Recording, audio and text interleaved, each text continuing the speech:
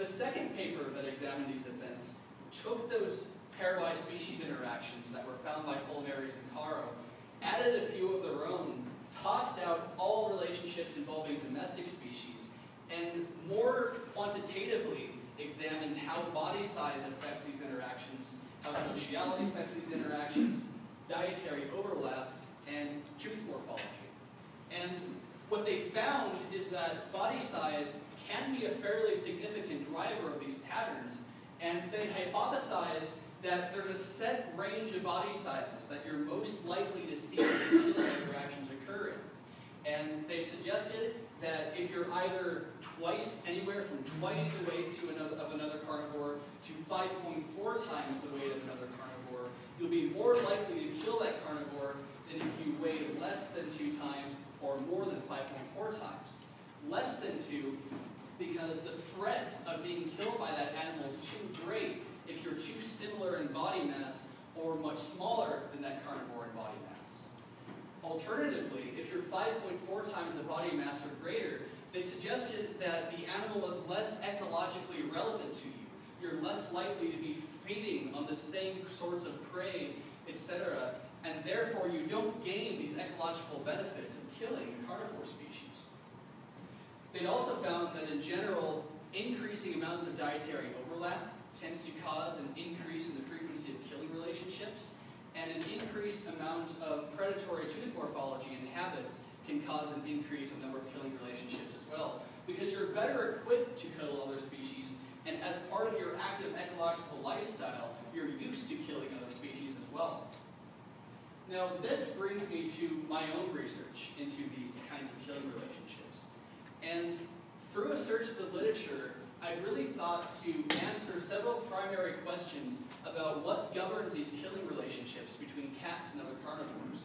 And the first of these, when creating a larger data set with a more intense amount of sampling, I wanted to more precisely understand the degree to which body size influences these killing relationships.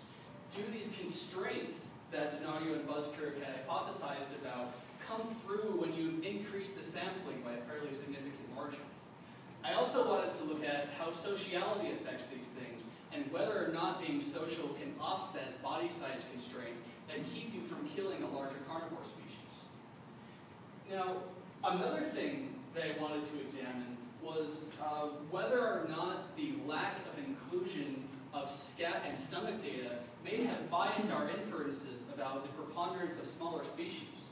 It's well known through dietary studies that smaller carnivore species tend to be underrepresented when you're only examining kills, and vice versa, larger carnivore species tend to be overrepresented in kills.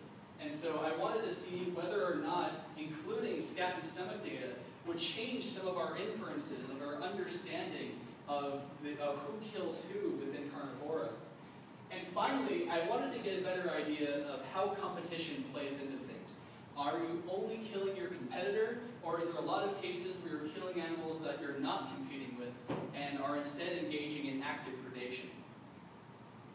Now, I mentioned within this talk that I focused this research on those species interactions that involve cats, whether it be one cat species killing another, a cat species killing a non-cat carnivore, and a non-cat carnivore killing a cat carnivore. And those are both personal reasons in that I'm most interested in cats as a researcher, and logistical reasons to focus these killing relationships to only cats. There are also good ecological reasons for this. And those are that cats exhibit a tremendous range of body sizes, all the way from the 191 kilogram lion to the 1.1 kilogram black-footed cat and rusty spotted cat. And with this large range of body size comes a large range of associated ecologies and possible body size constraints with it. Now, with that said, I dove into the literature, and using Google Scholar, I performed a variety of different Boolean search terms, including things like jaguar and diet, jaguar and food habits, predation, killed by, mortality, etc. And I performed these search terms for all of the world's terrestrial carnivore species. And having put together a very large data set, I'd come to the conclusion that interspecific killing is absolutely Throughout the course of the literature search, I identified 469 distinct references describing these killing interactions. And these references describe 283 different pairwise species interactions.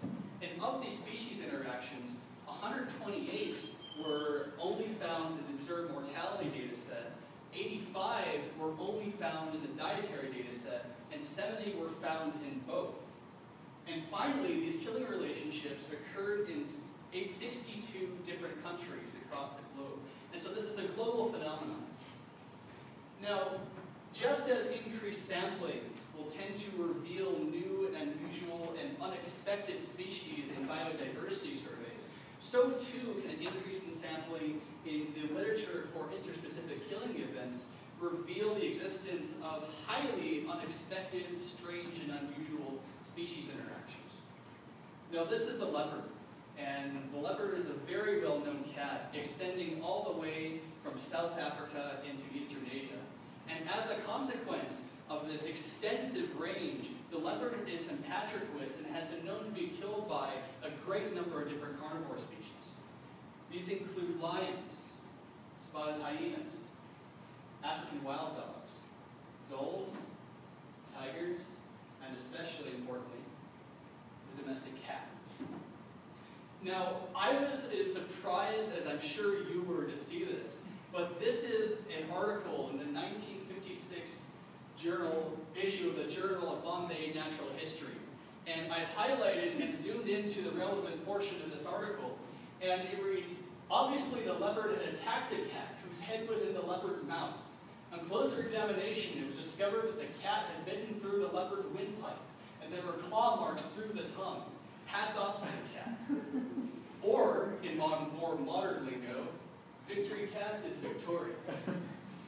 Now, not all of these strange species interactions are unusual because they defy your expectations of the role that body size should play in structuring these killing events. They can also be unusual because they involve species that no longer coexist today. Now, this is the Asiatic cheetah, and today the Asiatic cheetah is restricted to a portion of the country of Iran and only exists in a population less than 100 individuals. But in its historic range, the cheetah stretched all the way through portions of India. And throughout this literature search, I found a book that was written by a British hunter and naturalist in the early 1800s. And in 1840, he had documented a tiger attacking and killing a cheetah and leaving its carcass to rot. And this is a species interaction that, though it occurred in the past, cannot occur today. And so without this kind of large-scale sampling, it's a species interaction that we may not have been aware of otherwise. So with that said, let's dive into the data. And I relate to this topic quite a bit through this research. Now, a lot of the covariates and a lot of the information for a given carnivore species that I have put together come from a book that was recently released by a biologist by the name of Luke Hunter. And Carnivores of the World is a field guide to all of the world's terrestrial carnivore species. And in it, he gives information on mass, and he gave them in terms of ranges. And so for each of the carnivore species, I took the median value of any body mass range that he'd given for that species. He also gave information on sociality, whether or not these are grouping species or whether they tend to be solitary. And finally, he gave information on diet. And using this dietary information, I constructed different broad-scale categories that each one of the carnivore species fell within. And these included whether or not they're insectivorous, whether they were frugivorous or piscivorous, feeding on fish, whether they weighed less than 1 kilogram, whether they weighed 1 to 20 kilograms, and whether they weighed greater than 20 kilograms. And I assigned these categories based on the preponderance of given species diet. And in those cases where they fed on multiple categories, I would assign multiple categories to that carnivore.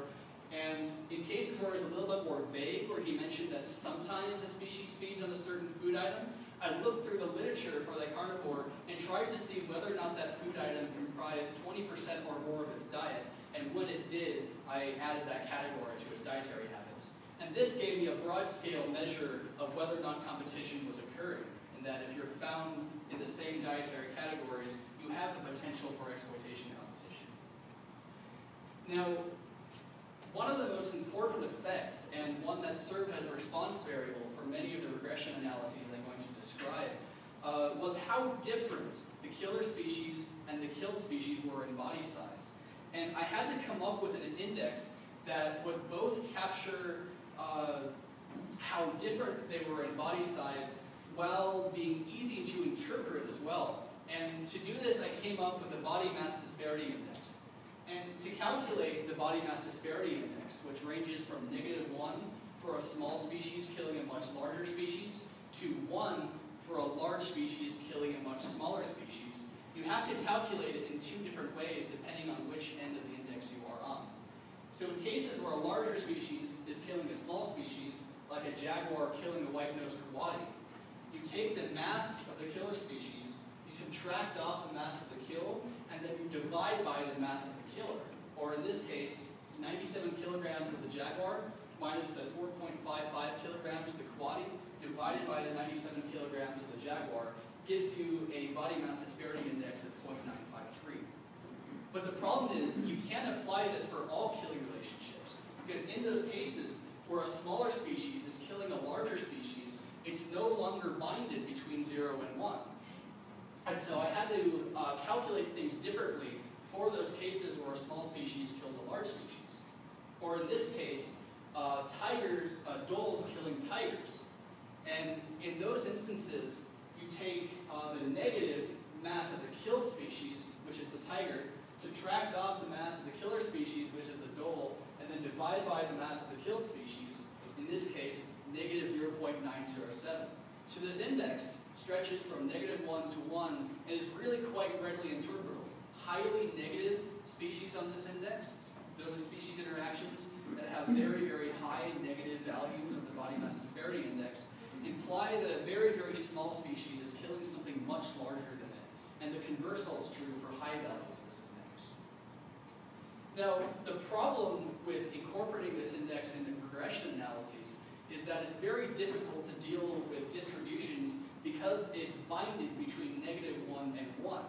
And so to be able to find the distribution that I can apply for the various regression analyses, I performed a transformation on the index by adding 1 and dividing by 2, and this made the index so that it was binded between 0 and 1, but holding the same distributional shape.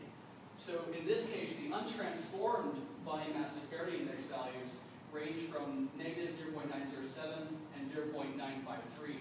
Applying the transformation gives you a scaled body mass disparity index of 0.0465, which is very close to 0, in this case implying the smaller species killing a large species, and 0.977, which is on the far end of the scaled body mass disparity index, once again showing a large species killing a small species. So this is scaled between 0 and 1. Now, this is the distribution with both data sets combined. So all of the dietary data, all of the observed mortality data put together in a single histogram. And what I wanted to do was to be able to compare different subsets of this distribution. For example, comparing the body mass disparity index values of those species that are found in the dietary database versus those that are found in the observed mortality database, etc. And so to be able to apply models, I had to find a distribution that fit the data particularly well.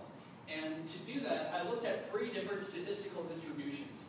And these were the beta distribution, the Gaussian distribution, and the gamma distribution.